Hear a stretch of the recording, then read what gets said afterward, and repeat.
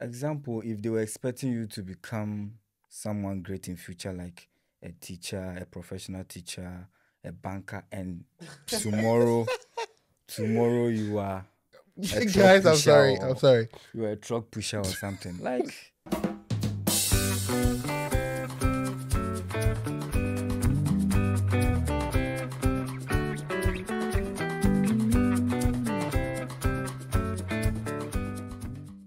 Hello there. Welcome to another episode on FNF Catchy Dialogues, your favorite podcast in the whole wide world.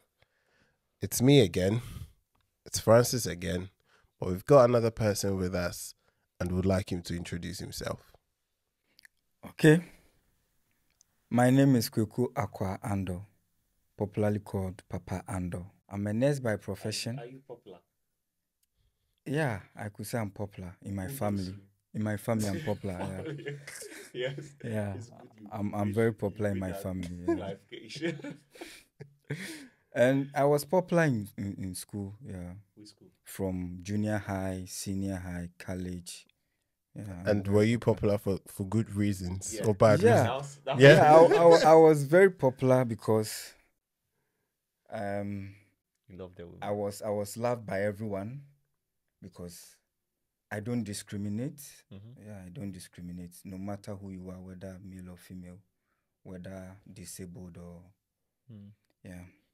Because I remember when I was in senior high, I used to be with blind students. You be with them. Yeah. Oh. I was part of those who were taking care of them, getting them ready for class, taking them to the dining hall. Like I was part of those who were taking care of them. So do you know why I asked be with? Because on this podcast, there are certain- meaning. So yeah. I understand. Everything you say can have. Yeah. Because said and Abraham knew his His wife. wife. It means Yeah. yeah. So I've been with her. Yeah. Or I've You been get- with you blind get people. where I'm going. Yeah. Yeah. So you have to be specific, Yo, please. yeah. So Yeah. I think you were talking about you being a nurse and stuff like that. Yeah.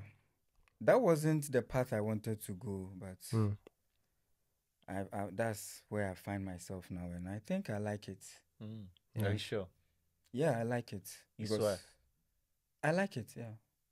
Because it has taught me a lot. And if And God the- were to judge you on it, you are honest that you like it. Yes, I like it. Because If you were offered £100 million To quit. to denounce nursing, Yeah. it's a profession I can't quit, but I can take the £100 million. boys can lie. Boys. It's a profession, so I can't. So I realized yeah. my loving nature, that was where I was supposed to go, but I didn't see it because it was my dad and my mom. I think they saw that, yeah. Because I wanted to go into the financial sector, the banking sector. Mm. Yeah. All right. Where the pot's belly. Yeah. Okay. So Because I like money. so if not nursing, what would you have been doing by now? I would have preferred entrepreneur, yeah. You have preferred to be an Yeah. entrepreneur. Whichever yeah. space you find yourself, you can be an entrepreneur. Which field? Finance, oil and gas, Oil and gas. engineering. Anything that science, comes in yeah. mind No, be that specific. I would earn a huge sums of money to help others. Yeah. I would So venture into do you know how funny this sounds? This guy wants to earn huge sums of money that. Yeah. and he's a nurse. The irony. The irony. That's what I'm saying. The nurse is a profession to me. So Yeah. So if I understand you well, you're in nursing because you love it and you want to help people. But on the side, there I are came other to love serious it. things. Yeah. You came to love nursing. Yeah. You didn't like it at first. Yeah. And now you want to be in it. Sure. But you have plans to do something else that can get you more money. Because obviously, you're not going to buy a Lamborghini with nursing money. That one they know. Yeah. Nah. At least we all can agree on something. I can Yeah. buy some biscuits with nursing, not Lamborghini. Biscuit. Yeah. Is that how terrible nursing is?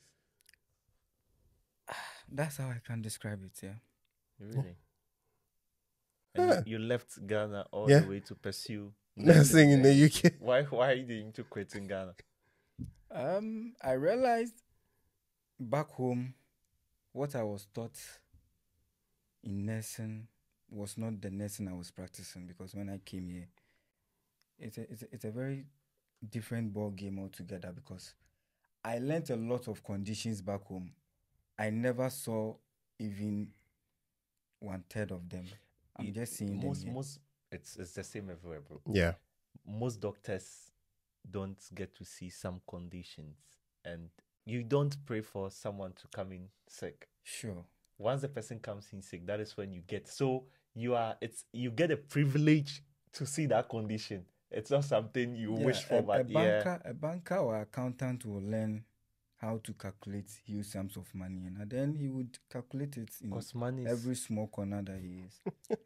So since I was taught those conditions, I was expecting to see them and practice them. Then you have to, I don't know if you can create people with such conditions, then we all see, because you don't, some of those strange conditions you're talking about, people have to suffer the pain for it before you see it. So we don't, and it's something that is organized by nature, and we can't control nature. Yeah, so. sure, absolutely. Sure. It happens. Unless, of course, probably there were no logistics or the kind of things that you needed to practice your nursing back home wasn't enough. They are all part.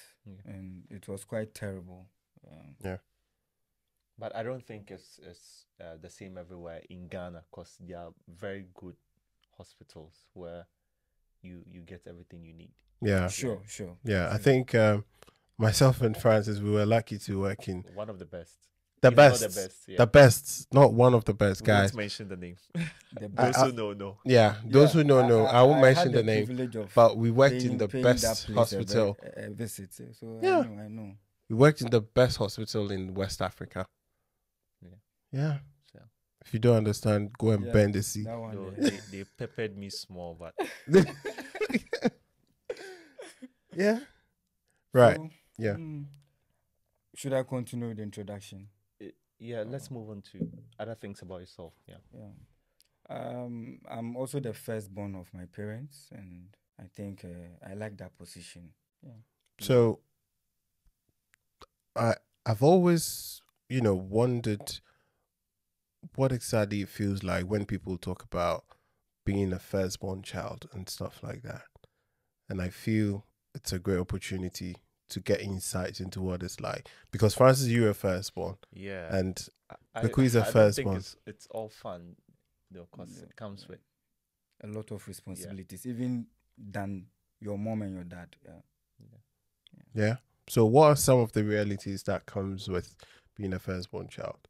You are involved in everything, because your siblings will call you. Mom has done this, dad has done this, junior bro has done this. So everything, you are the center. You are the center between your siblings and your parents. Wow. And at large, the extended family. But do you know, it's a privilege if you get younger people coming to you, because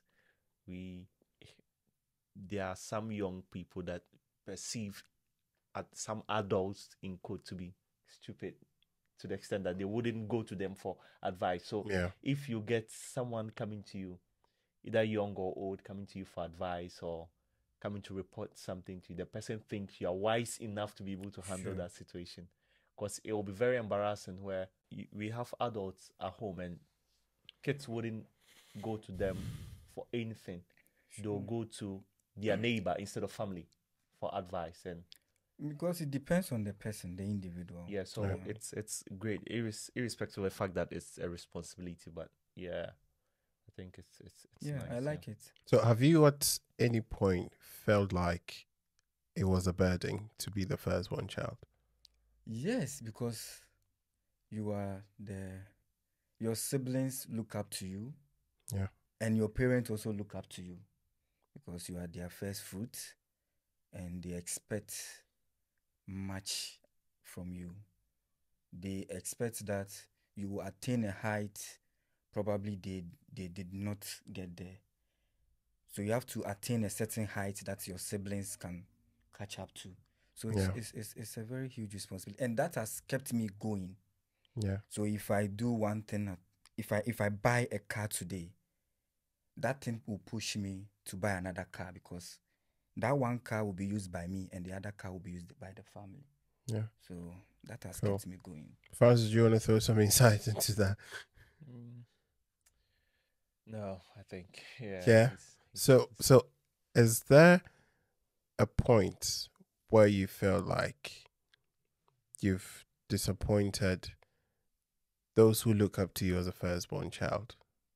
Has there ever been a point where you feel like, nah, I've been a disappointment in this way or that way?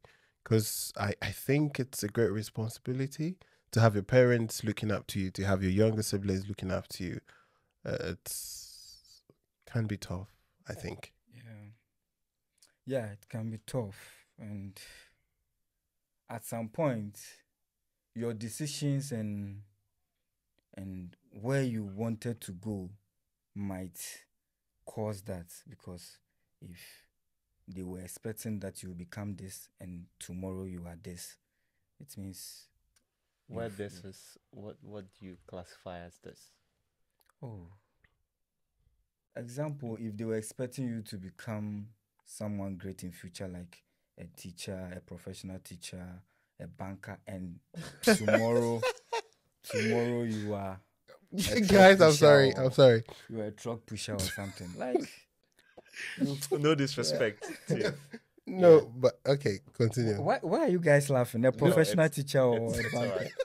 It's all right. Teaching is a nice profession, though. Yeah, but I don't think I'll go there. Is it typical of African parents to expect their children to toe a certain line of career or lifestyle? Oh, that one I would say it's normal in Ghana, or it's normal for an African parent. They would want you to do what they wish.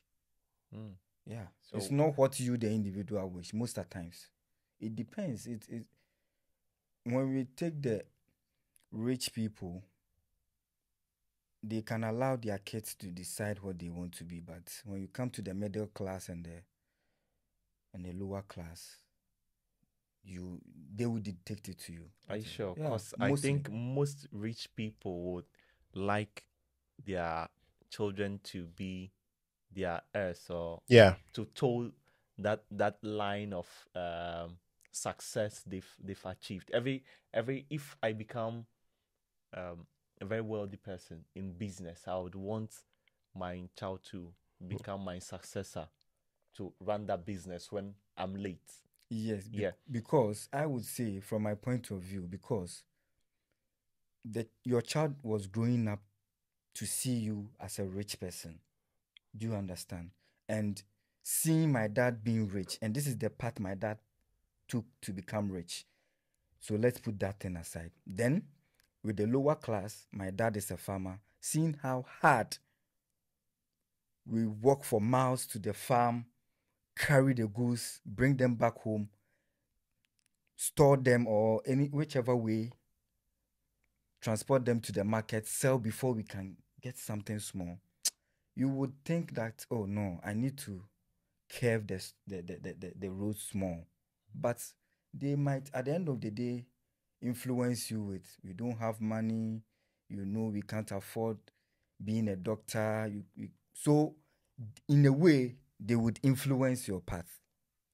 I think rich or poor, if there'll be an influence, there will. Yeah, sure. But I understand that if you come from a poor family or a trying family, let me put it that way, and they want to steer your life in a certain direction, I wouldn't want my child to become less successful than I am. Yeah. So we have rich farmers where there are farmers who are proud to allow their sons and daughters to become farmers. Yeah. If they are succeeding in that sphere. So no profession is a waste, no career profession will be classified as doctors, nurses, lawyers. But any choice of career or job you want to pursue, it's not always, as far as it's meeting your daily needs, you're able to help people out of it. And then you're able to build a certain success for yourself. I think your child can follow suit. But people should be allowed, especially children, to decide for. They should be guided to make good choices, but they shouldn't be pressured to go into a certain line of or make certain decisions that they're not comfortable with. Yeah. So still on the issue of being a firstborn child, you've got people looking up to you. Sure. Who then do you look up to?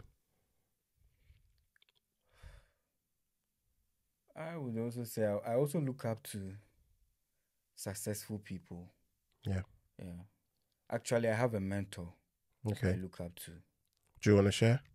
Yeah. And I think he will be happy. He's in the person of Honorable Arthur Forsen, my constituency MP. Yeah. Member of Parliament. Yeah. And let me say I'm quite close to him, and me coming to the United Kingdom, I visited him before I took my flights. Yeah.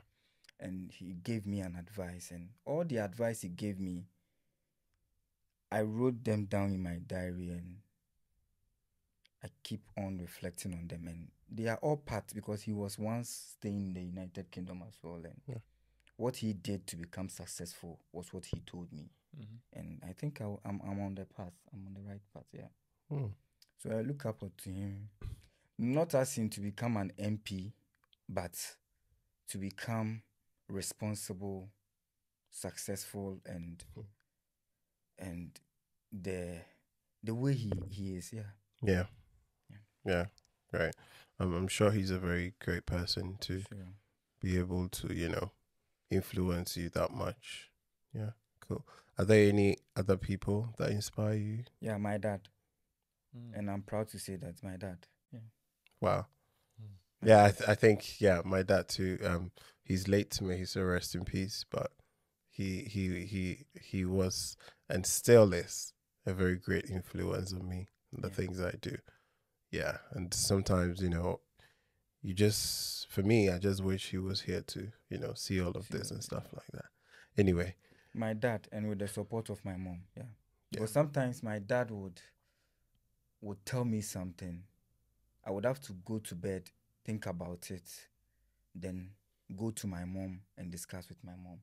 And I think my mom was also always in line with what my dad would say, and they have been of help to me. Yeah, I can't do without them. They are good. Great. So before you go, we've just got some trivial questions to ask you. Sure. Yeah. So, who are your top 5 artists from Africa? Artists? Yeah. Oh, I'll go for Kweku Frimpong. Who's Kweku Frimpong?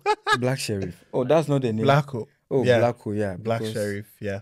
Because he composed a song with my name, so Kweku Frimpong. I like that song. Okay, cool. So Blacko.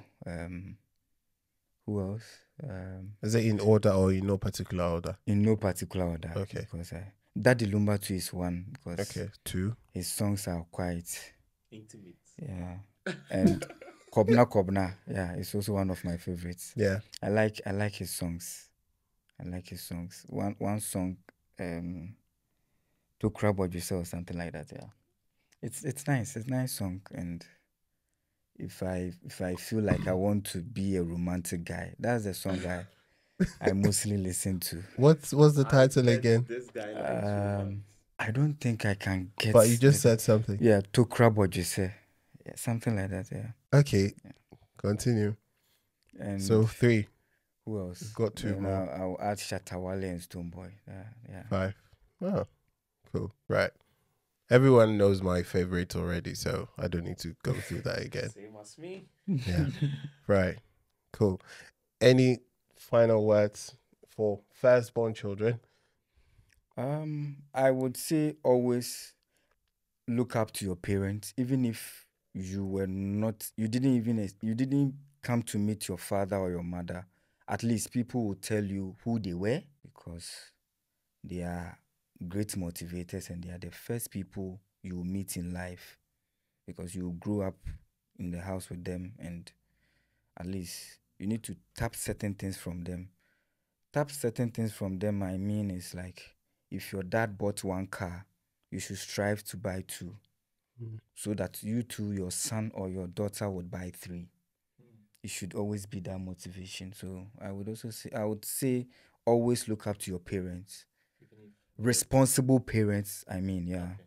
Then you can choose any other responsible person that can influence your life. It can be your sister, it can be your auntie, it can be your cousin, it can be anybody. It can be your boss at work. It can be anybody, yeah. You can succeed whether you're the last one but it comes with more responsibility being the eldest and the firstborn child. But my siblings are very supportive. They used to send me money way back in school. My younger sister, I think she was by then 12 or 13, and I was in training college. She'll call me and tell me, "Oh, Nana, I've got 20 cedis, so I'll send 10 cedis or 15 cedis to you." And yeah, so I go out of my way to do the best I can for them, and yeah.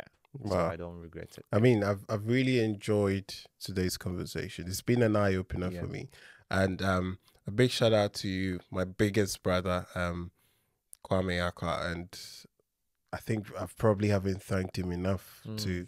Considering all these stuff you guys are talking about, and I really do appreciate you, big brother, and we're all happy that even though that's no more, you're finding your own way of being there for us. Really appreciate it. Yeah. All right, so guys, thank you so much for joining yet another episode. You know what to do. Leave whatever comment you've got in there. If you want to share some ideas on how we all can be successful, elderly brothers, not just first-born sons, just leave what it is in the comments, and you know what to do. Like, subscribe, hit the notification icon so that as soon as content drops, you'll be the first to get it, and do well to share that as well. This, I repeat, is your favorite podcast in the whole wide world. Numero uno. See you.